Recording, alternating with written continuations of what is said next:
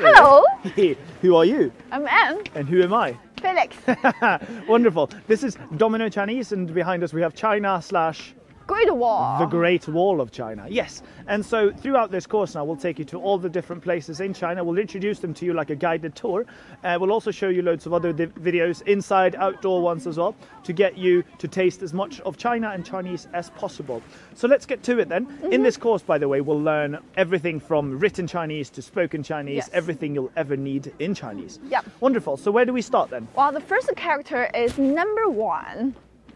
It looks like just a line, right? So Chinese is very simple. Yes, there we go. So we can also call Chinese a pictographic language. It basically builds on pictures. So it's very easy, just like you said. Thank you very much, Anne.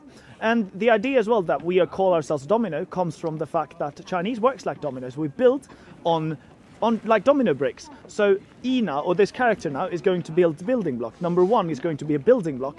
And number 2, we can learn it here. It comes in here, look at that. Yeah, it's just 2 lines. There we go, it's just 2 lines, beautiful. So 1 looks like 1, 2 looks like 2.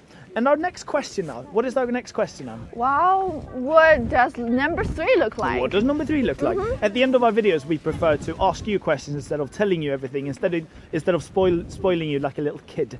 So yes, what does number 3 look like? What do you think? Think. Think. Bye. Bye-bye.